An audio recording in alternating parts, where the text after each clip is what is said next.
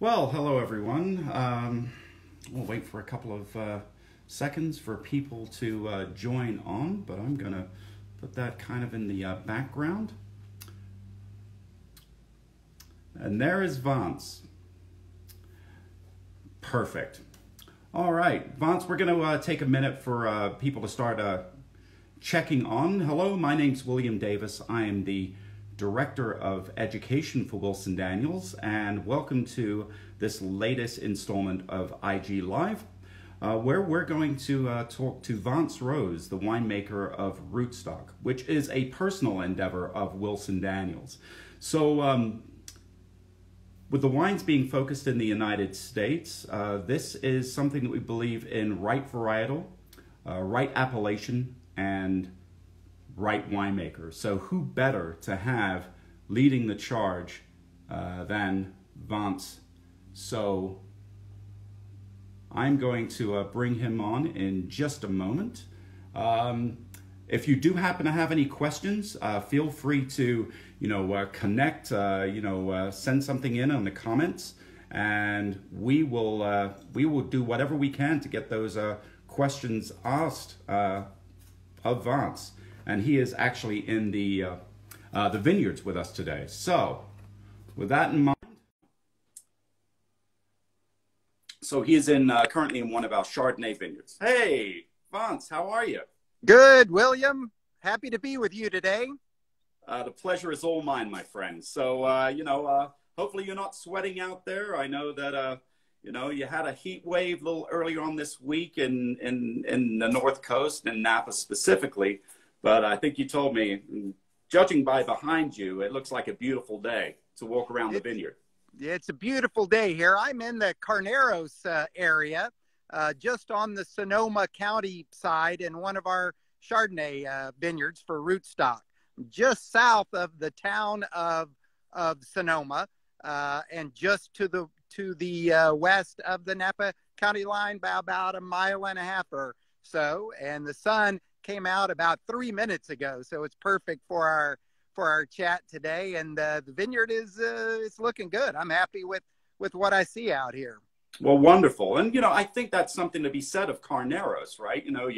You're really not going to see that sunlight until the late morning or early afternoon, which makes it such a wonderful place to grow great varieties like Pinot Noir and Chardonnay.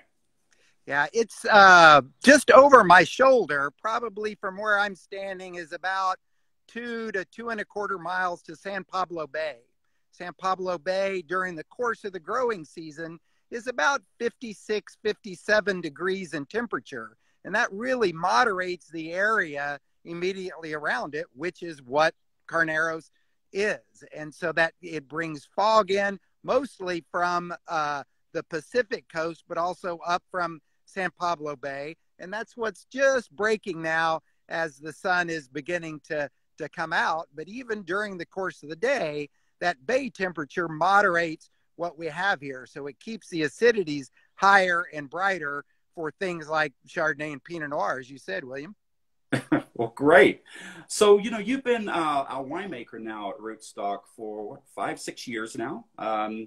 And I've seen personally so many changes in the approach to how the wines are made, all for the better. I think that you've done an amazing job. But for everyone out there, give them a little bit of background on you, because it's a fascinating story. Well, I appreciate you saying kind things about me, William, but it's interesting because I have a unique perspective to bring to Routestock, both as winemaker and also for finding the vineyards that we work with. I really do kind of 3 things for money in the world. Winemaking, number one. I'm a chef also professionally, and I work in the cork business. And in that cork business, we sell to about 1,800 wineries around North America and about 400 or 500 in Napa and Sonoma. So through that, I have a lot of connections out in the winery world and vineyard world. And so it is much easier for me to go out and talk to these people about buying fruit from them and working very closely with them all through the season than, you know, just a winemaker that sits in the winery and turns the grapes into juice and hope it tastes good. So from a sourcing standpoint, it really helps us as a brand to do that. We work with a number of growers between our different varietals, and that finding the right vineyards in the right viticultural areas is extremely important. The other thing, being a chef, is it gives me a unique perspective on how to turn a raw ingredient into something very, very flavorful. And that's what we're doing in winemaking, is turning a grape, the raw ingredient, into something flavorful. And to do that with food is you got to get the best tasting ingredients you can. And to do that in winemaking, you have to get the best tasting grapes that you can. And that's what I work on every day. That's what I work with our growers to grow the best possible fruit that we can. That's, other than this event, that's why I'm also in the vineyard this morning. No, I love seeing this, and you know, something about being enclosed and, you know, the shelter in place, just to see a vineyard and for having someone walk through, it's living vicariously through you. So, you know, we can't thank you enough, and we can't thank the cell phone reception enough. So, you know, with you being in the Chardonnay vineyard, give us a little insight into, you know, not only, you know, you talked about how you approach the winemaking philosophy, but what are you doing in terms of aging that some other, what we call fruit source based wineries are not doing? Well, we really, on every one of our wines, we treat these wines like any other very expensive Napa Valley Cabernet or Carnero Chardonnay. We're not taking any shortcuts in what we're doing. Standing here talking about Chardonnay is, you know, I work with this same grower here 12 months out of the year to grow the best possible fruit. And then we bring it to the winery, and we have a very gentle crush into tank, settle, and then we ferment partially in stainless steel and partially in neutral French oak barrels. And then once the wine has finished the primary fermentation, all of it is then aged in barrel. Every one of our wines is aged in barrel, so there is no shortcut, do it in tank, churn and burn, cash flow winemaking here. We don't chip into these wines in tank, and the advantage that gives us is a stainless steel tank is inert, and it doesn't allow any air into the wine, and wine needs oxygen. Too much of it and it will spoil the wine, but too little of it, then the wine won't have what we call oxidative strength. And what that means is the wine won't be able to fight off oxygen as it ages. And so those wines that are done in stainless steel, they don't have any great ageability. And that oxygen that we get from a barrel allows the wine to lengthen out and have a greater, longer finish to it. And so it's really important to have oak aging. I don't love the single undisputed character of oak in any of my wines, and so I want that oxidative character in the wine, but I don't want the first thing you smell when you bring that glass to your nose to be oak. I don't want it to be any of the other elements in the wine either. I want all of those elements to be in there in harmony together, working together. And I certainly don't want oak to stand out, but oak does play a very important role in our winemaking and wine aging process. And that's very different from what you're going to see in wines that are at our price point out there in the market, William.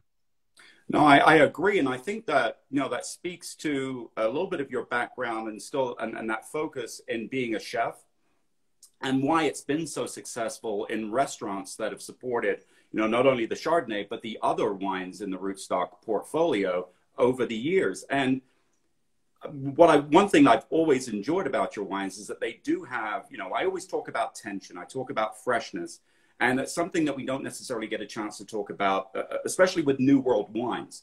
And for, a wine that, is more in this by the glass kind of scenario, the fact that the wines do age pretty well and they've had a chance to oxidize, for anyone that's in the restaurant business and that's bought wines, that you need that bottle of wine to last for 24 to 36 hours. It cannot be an inferior product that when you pop the cork, you're waiting until the end of the shift before you just dump it down the drain or use it for a cooking wine. And the other problem with that is not only the waste, but those wines don't have that tension that you described. They don't have the acidity that keeps the wines savory. And that's one of the things that I really like in wine. One is balance, and the other is brightness and acidity. And I think that's what wine needs to be to go with food, but I also think to drink it by itself, it needs that, because that's what makes it fresh and invigorating, and brings you back for that next sip, that next glass, and hopefully, depending on the night, the next bottle. But that energy and that acidity, that verve is extremely important. And it's one of the things that, people talk about a lot with Chardonnay. They talk about it with Pinot Noir. They talk about it with Sauvignon Blanc. But rarely do you ever hear the word acidity mentioned with Napa Valley Cabernet Sauvignon. And that's one of the things I think you'll find in the Routestock Cabernet is it has a brightness. It has some acidity, which makes it more savory, which brings you back for the next sip and the next glass. And I think it drinks better on its own that way. And I think it goes better with food because of that acidity. And that's, as I say, something pretty rare to talk about with Cabernet, unfortunately, because I think that needs to be talked about with every wine, William. True. And so, we didn't really get a chance to talk about Sauvignon Blanc. And that is actually, in many ways, where our relationship with you started. What are the things that you love about Sauvignon Blanc in Napa Valley, and specifically with the Routestock Sauvignon Blanc? This wine is really a dream wine for me. I love making Sauvignon Blanc. And one of the really great reasons is because out here in the vineyard, when as the season progresses and we get into August and maybe even early September, you can come to the vineyard and taste that fruit. And it is the only grape varietal that I've ever worked with that then that resulting wine, 2 months, 6 months, 10 months later, tastes exactly like that grape. And so what I try to do is not manipulate those grapes and make them be something they don't want to be. It's like a kid that you have, and that kid is 5'6" and slow. You're probably not going to make him an NBA basketball player. And if that kid can't carry a note, can't sing, you're probably not going to make him a musician. You got to let that kid be what it wants to be. And I want to let those grapes be what those grapes want to be. So I allow them to do their thing. We generally try to do a natural yeast fermentation because that brings the character of that vineyard with it into the winery. We do some of Sauvignon Blanc in ferment in stainless steel. We ferment some in concrete egg, and we ferment some in neutral French oak barrels. And then we age primarily in barrel and a little concrete egg, and even sometimes a little stainless steel. And that gives us a variety of oxidative levels. The concrete egg, more oxygen than a stainless steel tank, but less than a barrel, and none of the oak flavor. So it really helps us create that palate. Also, the other interesting thing about Sauvignon Blanc is with it, about 65 or 70% of what you're going to get in that wine is done in the vineyard. And as a winemaker, I can't manipulate it and force it into being something else. Whereas, it's red cousin, say Cabernet Sauvignon, it's about 35% done in the vineyard and the rest in the winery as a winemaker. So with Sauvignon Blanc, William, I get to be a bit lazy and have the vineyard do all the work. Well, nothing wrong with that. And again, utilizing concrete, using stainless and oak at a price point. And that's what amazes me about this wine is that for, a wine that you could easily serve by the glass for less than $15, it is a phenomenal offering compared to some of the other SBs. And you talk about being in the vineyard for Sauvignon Blanc.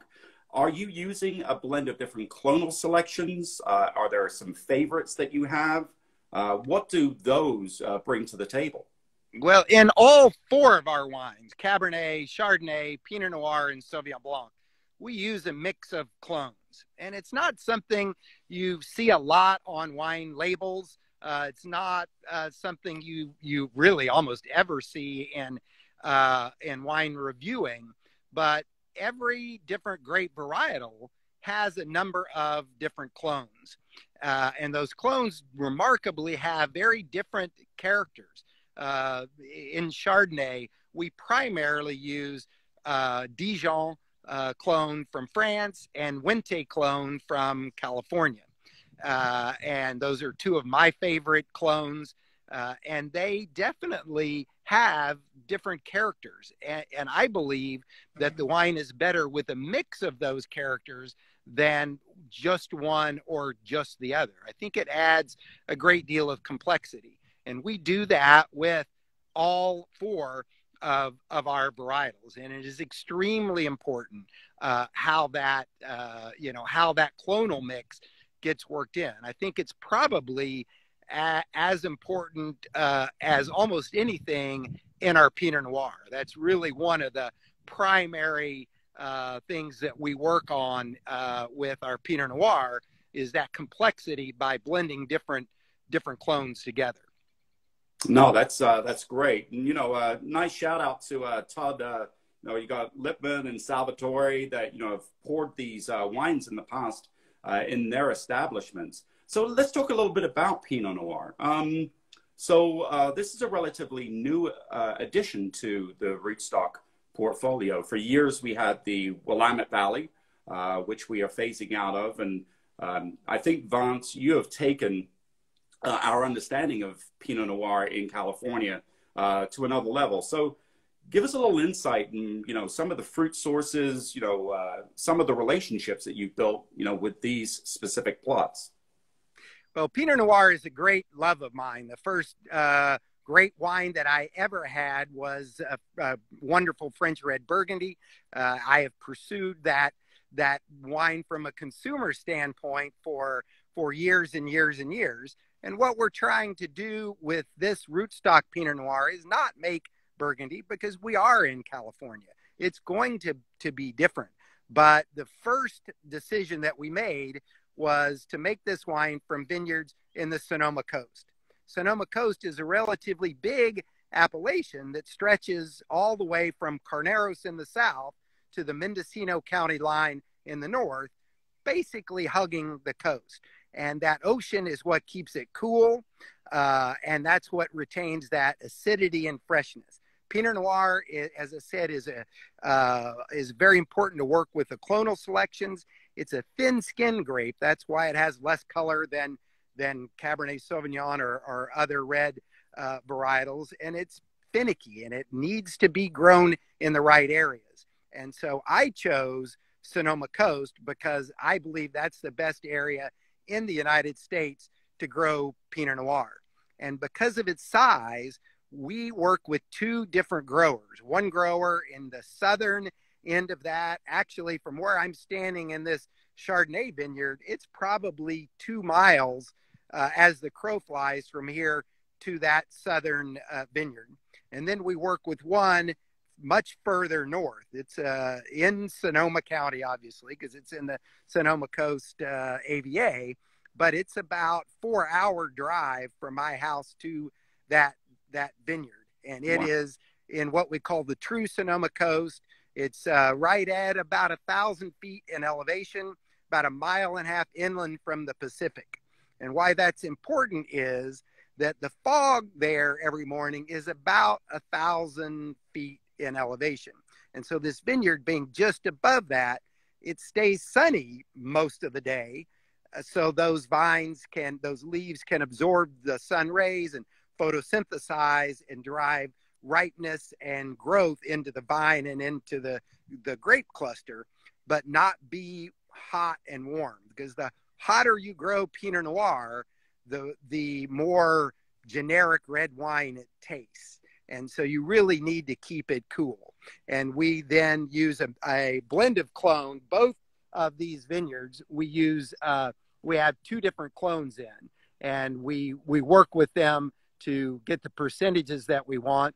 And then the last little bit on Pinot Noir in terms of winemaking is we do blend a little bit of whole cluster of stems into our fermentation, which keeps the wine from being too overtly fruity, too strawberry, raspberry dominated. Because as I said, I don't want any one element on any of these wines to dominate. And I think there's too many California Pinot Noirs that are dominated by that sweet fruit.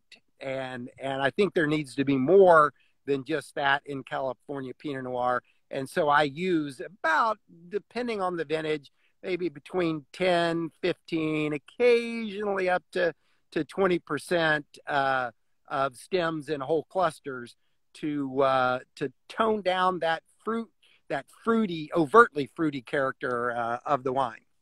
No, it's and you know, I have to thank you for making that 4-hour drive to some of these remote vineyards, because most people aren't doing that. Most winemakers aren't necessarily doing that for wines at this price point.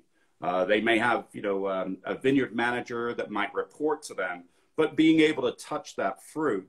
How often, you know, Alexa had asked this question, how often do you get a chance to go out to the vineyards? I know you had mentioned the Chardonnay vineyard that you're currently in, but how often are you making out to these vineyards, either during the growing season or when the vines are dormant? Well, it's interesting because that you bring up the dormancy and the growing season, because most people think a grape just starts at the beginning in spring in the growing season at bud break. And that is not true. Those grapes were set into that vine at the end of the last growing season. And they were in there, and bud break just brings them out. So they're not forming in spring, they're forming the previous fall. And so, you know, I work with these growers through the end of harvest, and then very quickly I'm back out in those vineyards, making sure we're doing the right things to set that fruit for the next vintage. And then from a vineyard standpoint, there's not a lot going on except for making the decision of when to prune. And then once just before bud break, and from now really through the end of harvest, I tried to be in every vineyard at least once every 2 weeks. There's a lot going on. It tells me a lot what the vines need, and I'll try to do this now for you, William. Sure. I'm not the greatest cameraman. That is not one of my skills, but we're here in this Chardonnay vineyard, and you can see hopefully a little Chardonnay cluster there. And yes. So that these shoots, you can kind of see the base of the vine, the cordon here, the shoot that's coming up, and then these little clusters. And so at this time of year, it's extremely important to watch that, because we've had this bud break. The vine went from totally dormant to growing this shoot. And in this vineyard, these shoots are between about 8 and 12 inches long at this point in time. I'll show you again, kind of, there's the green, darker leaves that are bigger. You go up to kind of a lighter green, and then the new growth is almost white with the tiniest bit of green in there. And that is showing the new growth of that vine. The next step, which should happen in the next few weeks, particularly here in Carneros for Chardonnay, is these grapevines, the grape clusters will flower. And it is a process that takes about 2 weeks. Grapevines are self-pollinating, so we don't need bees or anything else to come pollinate it. But we need that flowering period, that 2 weeks, to be relatively calm, so that those grape clusters will pollinate properly. And so we don't want too much heat. We don't want too much excessive wind. We don't want excessive rain. And fortunately for us, the weather forecast for the next 2 to 3 weeks is very, very good. There is nothing in there that worries me about flowering. So I'm always nervous to get that going. Frost is also an issue at this time of year. And so we work very hard to make sure that isn't happening. This vineyard that we're in had about 2% of frost damage in one little low corner of it about 3 weeks ago. Okay. But we haven't had any frost danger since then, and nothing looks like that it's on the horizon. And hopefully, in Carneros, we always think of May 1st being the time after which we won't have frost. That's not 100% accurate, but we always feel a lot better when we get to May 1st. So I think we'll make it through the next couple of days and get there, William. Good. Yeah, because that was a question that just came through, in terms of frost and specifically shatter. How are you working with the growers to combat some of those conditions? I would imagine that you're working with growers that have a lot of experience in dealing with this.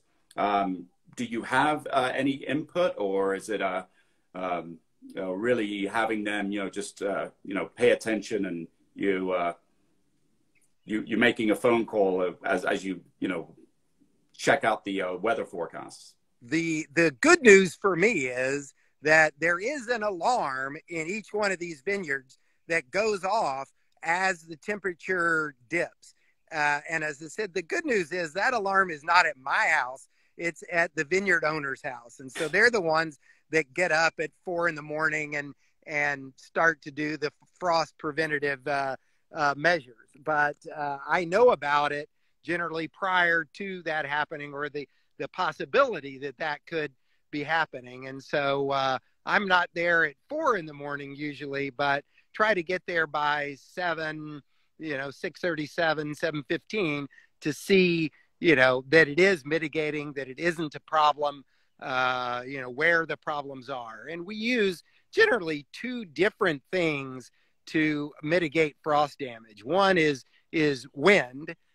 We have big helicopter propellers in the vineyards, and that just inverts the cold air, which cold air sinks. And so it gets down to the ground, which, the grapes are not but about 3.5 feet off of the ground. So we just use the fans to invert that warmer air down to where the colder air was, and it keeps them from getting frost. And in a few vineyards, we use sprinklers. And I know this is counterintuitive, but what we do is put a thin bit of water out all over the vine and all over that grape cluster. And that water freezes.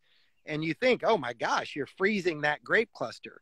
But the kinetic energy is working outwards to freeze and not coming into the grape and freezing it on the inside. So then once the temperature gets above freezing, that outer frost layer melts, and that the leaves of the vine and the grape clusters never freeze, and they're healthy. So we use both of those methods in our different vineyards for frost prevention.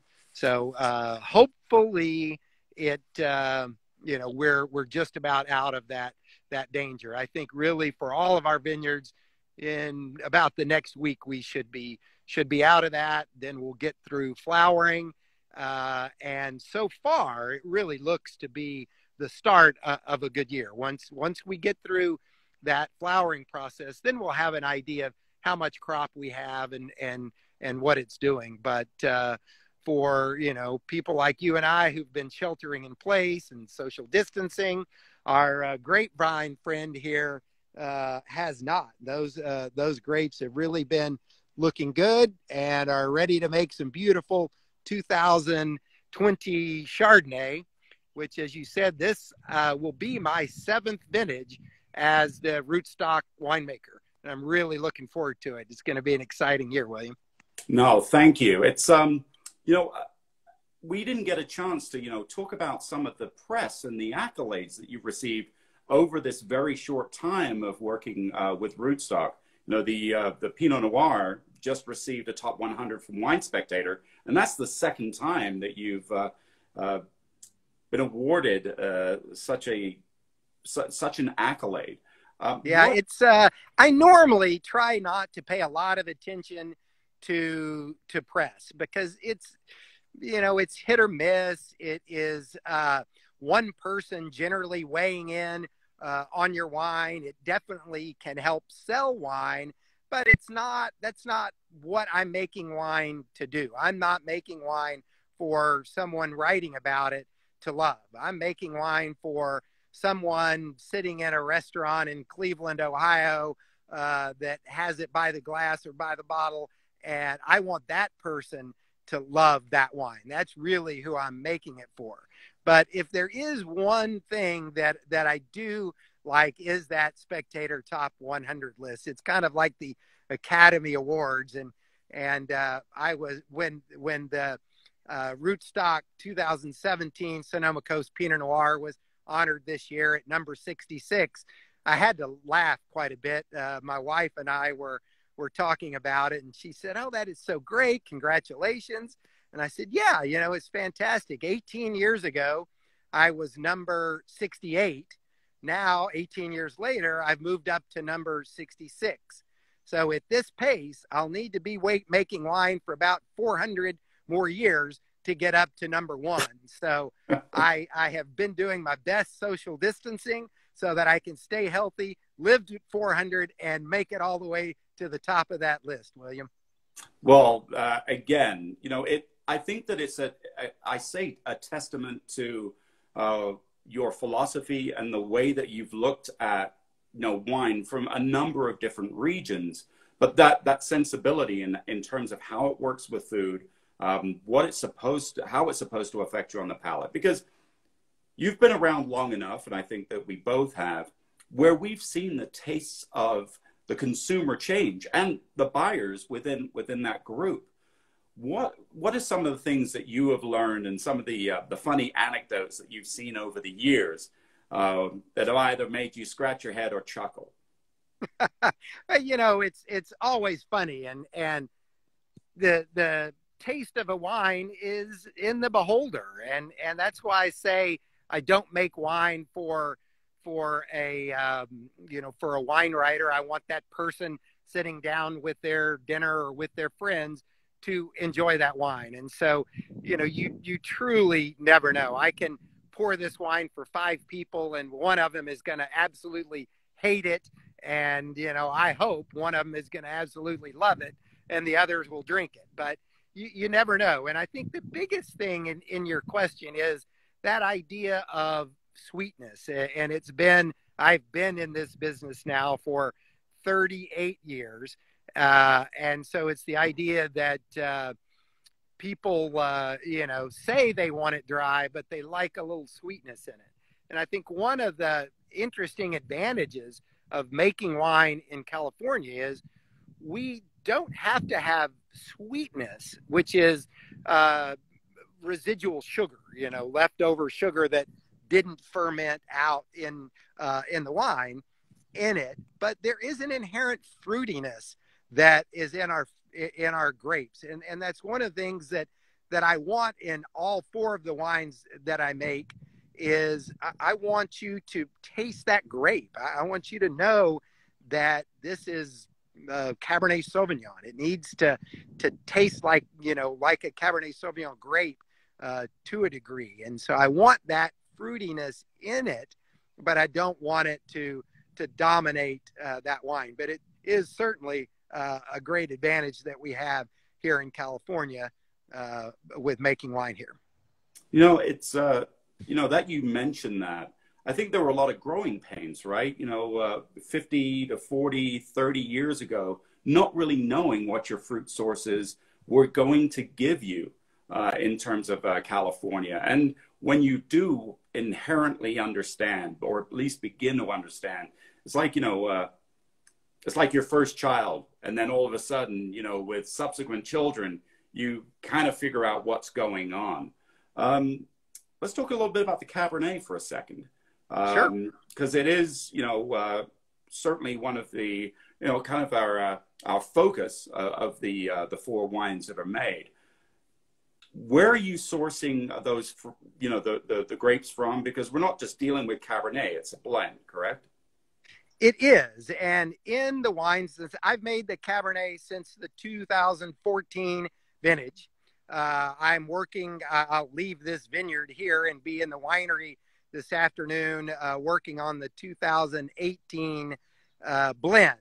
And I put a lot of energy and time and effort into this Cabernet. And we generally have 4 sources of fruit, kind of up and down Napa Valley for 3 of those, to have varying degrees of ripeness and warmth. And then we always try to have one of those to be on up in the mountains. Mountain grown fruit is a little different from valley floor fruit. Each one of the Cabernets that I've made has been obviously predominantly Cabernet Sauvignon, mostly 85 to 90%. But there has always been a little Merlot and always been Cabernet Franc. Cabernet Franc is one of my favorite things to work with while creating this blend, because it's very expressive, has a really kind of purple fruit, violet character. And I don't know if you can tell, but from my glasses, purple works for me, William. Would never have known. In times, in certain vintages, we have also used a little Malbec and occasionally a little bit of Petit Verdot. And so this blend from 4 different vineyards and potentially 5 different grape varietals is something that I work on very long and very hard.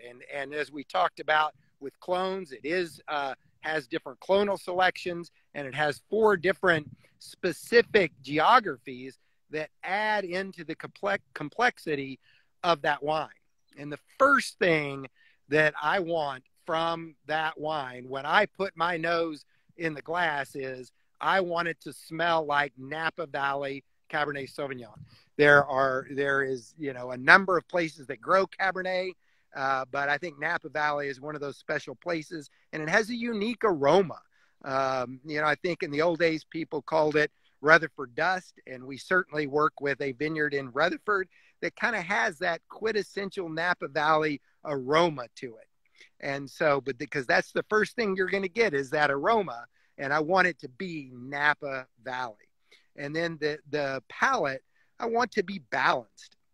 There's 5 basic elements that are going into Cabernet, and I need all of those elements in balance. I don't want one of those things to stand out, oak or alcohol or fruit or tannin or acidity.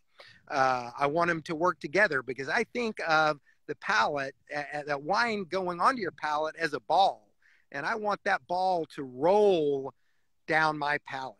And I don't want something sticking out and whacking me upside the head every time that it goes by. And so creating balance is extremely important to me as a winemaker. And as a chef, it's the same thing in creating a dish. You need a dish that goes together, that melds together, that works and is harmonious in your mouth. And you need the same thing from Cabernet. I think there are a lot of very interesting, good versions of Napa Valley Cabernet, but there is a lot of them that are too alcoholic, 15.5% alcohol, and it's just a burn.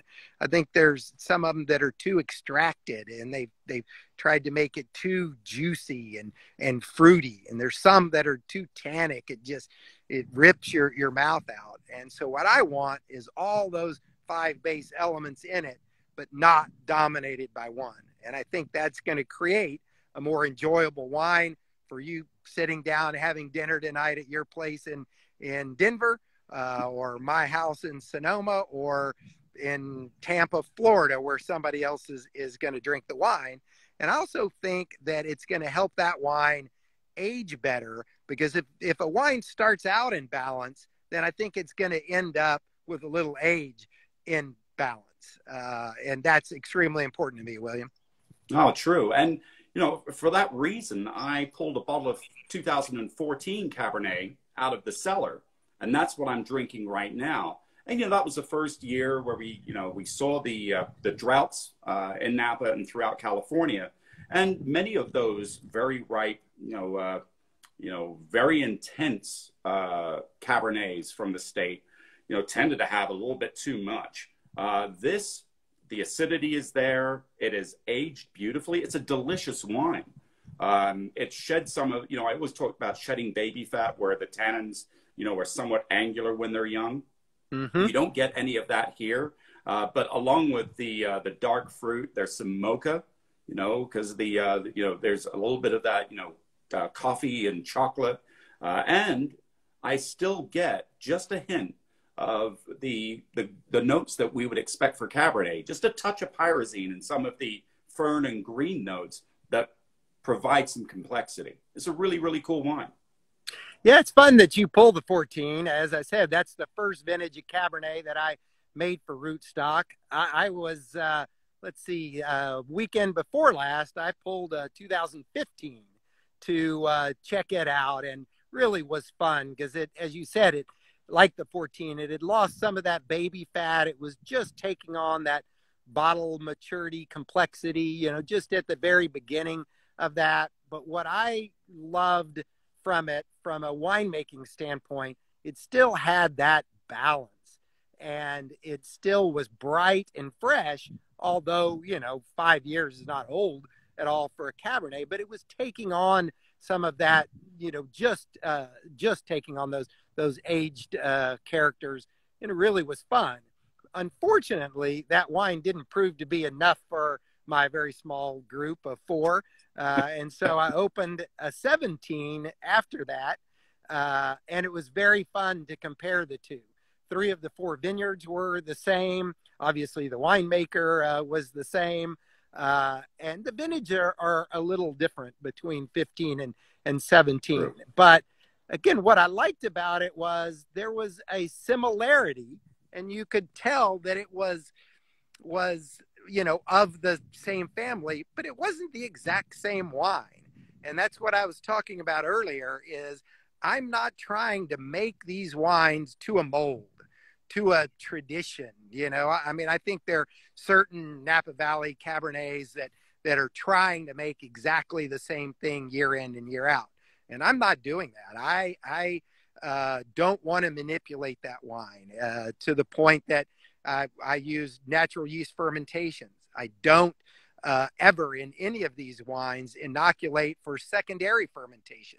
That wine's going to go through secondary fermentation on its own, then I want it to do that. We don't use any additives. We're not using fermentation aids or anything. I want those grapes to grow up to be the wine that they want to be, and not try to make something. And so it's fun for me to see those vintage variations are truly what that vineyard and that vintage is giving us. But with the consistency of sourcing, there is a consistency of style within that wine. But the 14 that you have there, the 15 and 17 that I had 10 days ago, are not exactly the same wine, but they certainly are kin to each other. And I think that's fun for me. And I think that's more fun for the consumer, is to see what that vineyard and what that vintage is, not what I want it to be. Right. That's why we talk vintages. If we wanted something like that, we would just drink Coca-Cola, a formulaic approach to making wine. Yep, it's the same all the time. Yeah, Bombay gin tastes like Bombay gin every day. Budweiser tastes like Budweiser every day. That's not what we're making here. We're making a really unique, fun, exciting, agricultural product that changes every day in that on that grapevine, as it is in this vineyard today, as it does during fermentation, as it does during barrel aging, and as it does in the bottle. And that's what's so fun about it, is that change and that evolution, and being able to watch it. So that's really the secret, William, is you got to buy more than one bottle so that you can see it now, and then, you know, try it a few months or, you know, a year from now. Good advice if I ever heard any. That's my sales pitch for the day. So is there anything that, you know, in closing, is there anything that you want to tell, you know, everyone out there, you know, anything that's new apart from, you know, looking at the 18s and blending, you know, anything exciting on the horizon? There are a few exciting things. The first and most exciting for those of you outside of the winemaking world is that we are in the process of redesigning the label and the packaging for this wine. We're about a little over halfway, 2/3 of the way through that process, and it won't be too long now before you see that. We're bottling the 18 Cabernet and the 19 Pinot Noir at the end of July.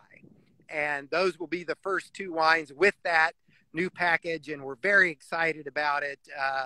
I am a distant member of the design committee, and so I get to see the iterations and weigh in very slightly on those, and it's very exciting.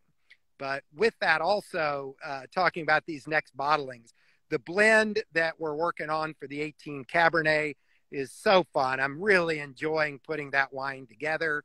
The 19 Pinot Noir has been in barrel, probably will come out of barrel in the not too distant future, so it doesn't get too oaky. And that wine has a very consistent vineyard source and is really a beautiful expression of Sonoma Coast Pinot Noir. Not heavy, it's kind of a light in color, and silky and complex and fun. So I look forward to getting those wines in the bottle that people will get out in their market in the next, you know, hopefully 12 months or so, William. Well, if we buy more than one bottle, I think we'll get there.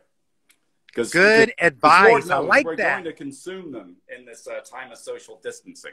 If they're as delicious as they have been under your watch, I don't think there's an issue with sitting at home and drinking a few bottles.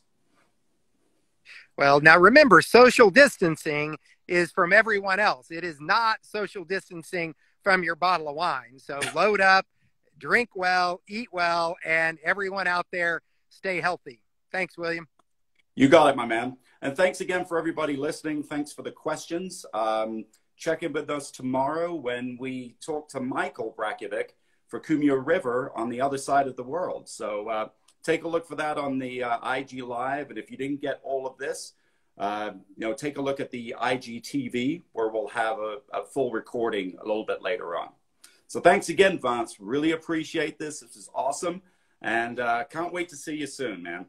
Can't wait to see you soon. Thanks for having me, William. See you later. You too. Bye, guys. Stay safe out there.